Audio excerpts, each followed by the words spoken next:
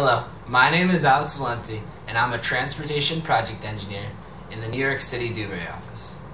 I'm here to talk about highway capacity.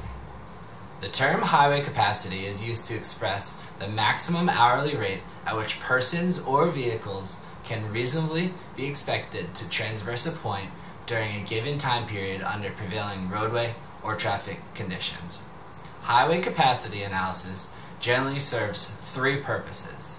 They are transportation planning studies, traffic operational analysis, and highway design. For highway design, the knowledge of highway capacity is essential to properly fit a planned highway to traffic demands. Highway capacity analysis is used to select highway types and to determine dimensions for things such as number of lanes and minimum lengths for weaving sections. To determine the capacity for a particular highway, the designer should refer to the Highway Capacity Manual for guidance.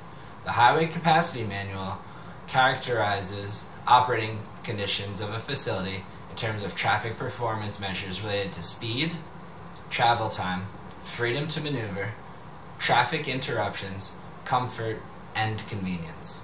The level of service ranges from level service A, which is least congested, to level service F, which is most congested.